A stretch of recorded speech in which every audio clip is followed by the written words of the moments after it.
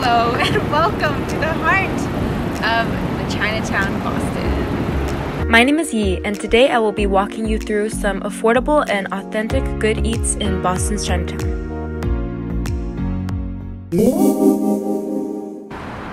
So here I am at May's Cake House, and it is one of the local favorites. It's a little bit out of the heart of the main commercial center, but it's well worth the walk. One thing that's really popular in southern China is dim sum.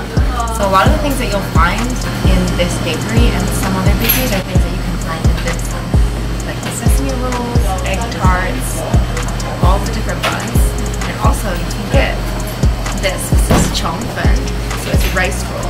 Earlier in the day, they'll have ones that have shrimp in it, or fried dough in the middle, or cilantro, or beef. This was actually $2.60. Everything else here is about like $1 or 90 cents, and some soy sauce, which is just a perfect plain meal.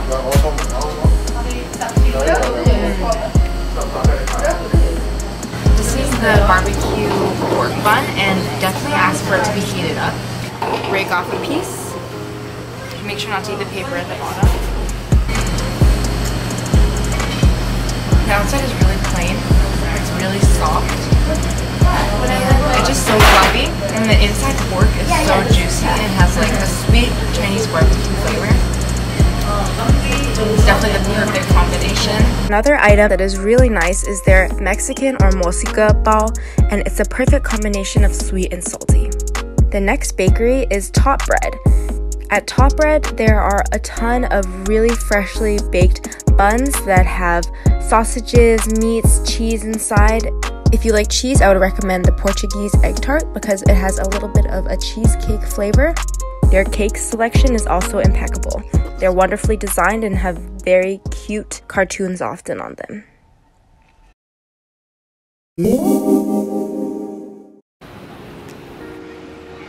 So right now I'm in the hallway of one of the best dim sum places in Chinatown.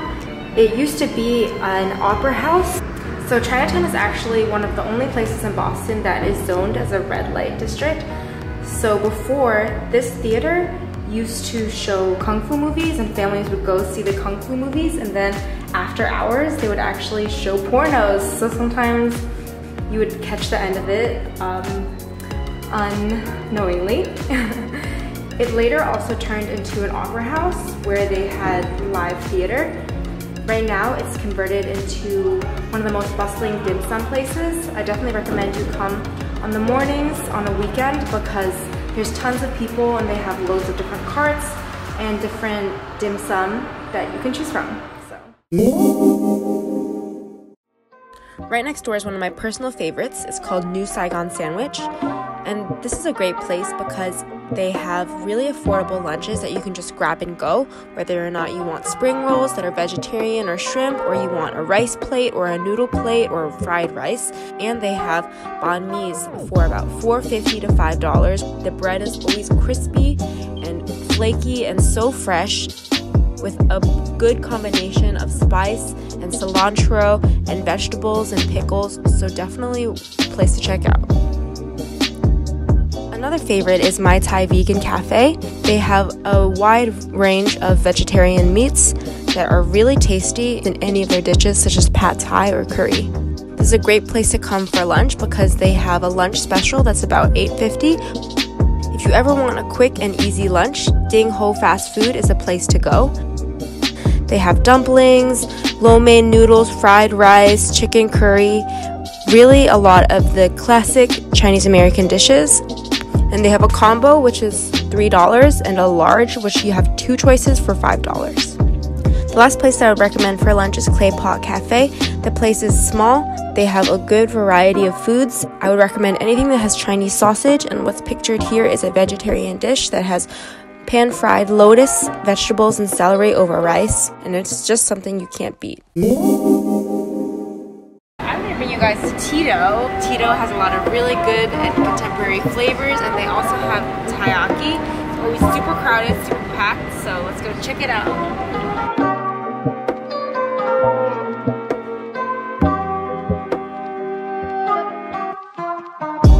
So here you have the grasshopper. You can taste a little bit of the bitter green tea. Then it's balanced out with some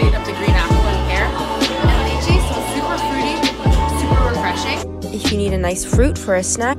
Beach Street, there's usually somebody selling a wide variety of fruits and vegetables. Another place I would recommend for a snack is T-Baar.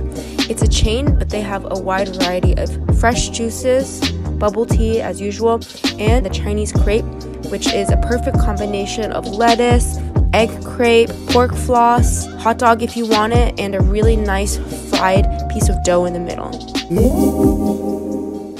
This over here is two of the most contemporary restaurants in Chinatown. There's Shojo and there's Ruckus ramen. After, Shojo is a little bit more pricey, but if you're really looking for an upscale Chinese Asian fusion experience, I recommend you go here. Ruckus, really quality ramen. If you like spicy food, Spicy World is definitely your place to go.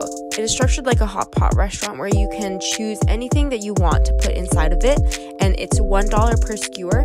So I have lotus, tofu, rice cake, and I would definitely be conservative about the spice level because it is hot, hot, hot. So here I am at Jook, which is also a local favorite. Jook actually, it's a derogatory term that Chinese people give to Chinese Americans, in that nature, a lot of the food is very catered toward the American palate, but they also have a lot of really good Chinese classics like tomato and eggs. Let's go head on in. So right here I have the laksa, which is a coconut curry vegetable soup with noodles, and then here's some Jook, just rice porridge with some fried cruller. Clear vermicelli noodles, which isn't actually authentic to the laksa. In Boston, it's kind of hard to find some authentic Malaysian food, so it's definitely best bang in the buck. Super coconutty, super rich. It has such a depth of flavor with the curry sauce and vegetables. It's Jook, perfect for when you're sick. It's just rice porridge. And there's some green onion, throw some fried cruller in it. Get some of the soft soup.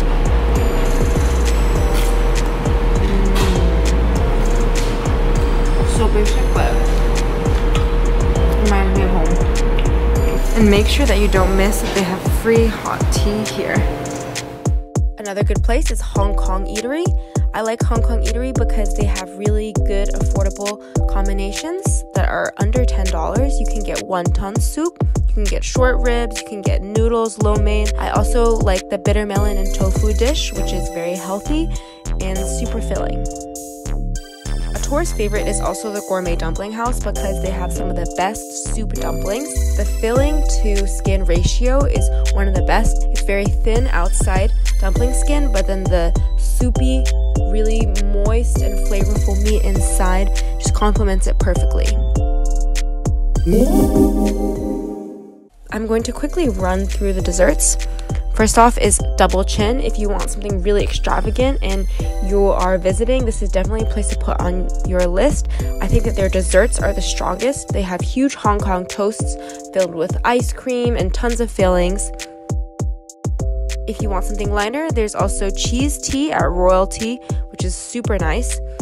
There's also rolled ice cream across the street, and I would recommend anything with pop rocks because that's really unique and it's so fun to eat. So the reason why I shot this video is because food is one of the common threads that ties a lot of cultures together, and as Chinatown is becoming one of the most heavily developed and gentrified areas, a lot of the restaurants that we now know are struggling to survive as the rent increases are getting higher with luxury apartments and also Tufts Medical School, which is coming in.